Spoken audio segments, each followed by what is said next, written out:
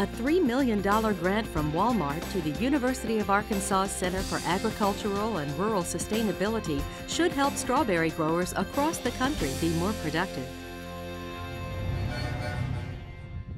The National Sustainable Strawberry Initiative is a new competitive grant program for the Center for Agricultural and Rural Sustainability at the University of Arkansas. The Walmart Foundation's $3 million donation will hopefully lead to fresher strawberries for consumers and an economic boost for local growers.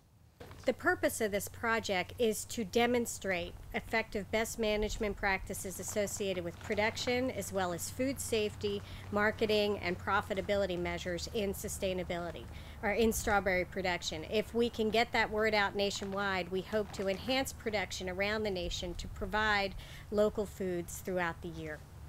Division of Agriculture Horticulture professor Kurt Rome says strawberries are a highly perishable fruit with a short shelf life. Expanding commercial production through this project will address that. One of the challenges we face is that the average strawberry travels between 2,000 and 3,000 miles from the farm gate to the dinner plate.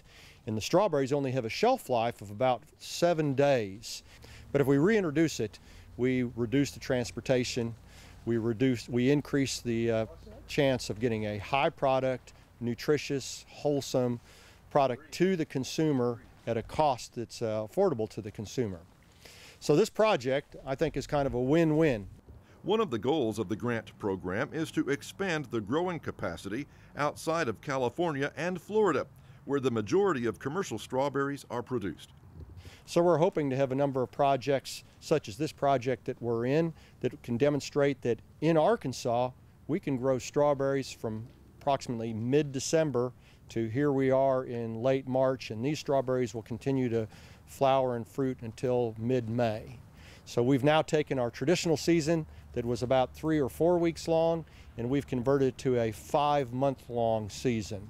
We're also hoping that this program will be successful, that we can make an impact and make a change in our strawberry system in the country, because we believe that Walmart or other agencies will come back to us and say we need to continue this for another year or another 2 years. We believe that there is sufficient science and research technology at our university and at universities around the United States that we can reintroduce the crop by introducing these technologies. So the grant program is aimed at taking laboratory and research experiment station work and moving it out into the production field. So this grant program is really about technology transfer, demonstration, and education. Rome says grant project awards will typically range from $100,000 to $200,000.